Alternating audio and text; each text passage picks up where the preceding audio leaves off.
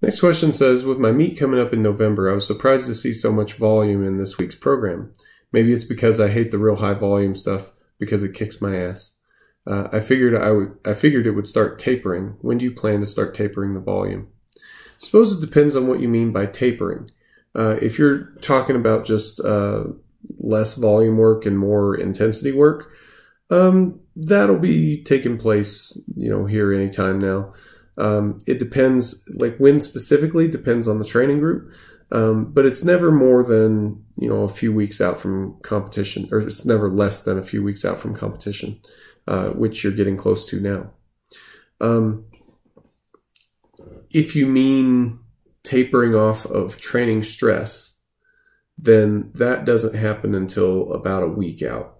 We keep training hard until right around 7 days out from competition.